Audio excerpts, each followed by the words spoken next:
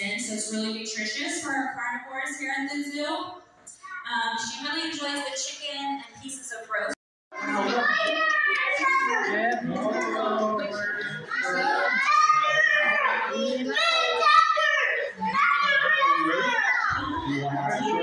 What a strong guy. You taking your sock off, bro?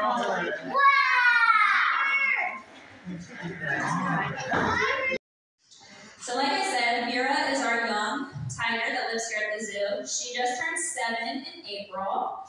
We also have a young male. His name is D, 500 pounds. So these guys can get quite large. It's pretty neat that we have them here at the zoo. So right now, Mira is eating meatballs. Andrea is giving her some raw chicken as well. So that white does help them camouflage into their environment. Our tigers are also the largest cats in the world. So the largest kind of tiger, the largest cat overall. So bigger than lions.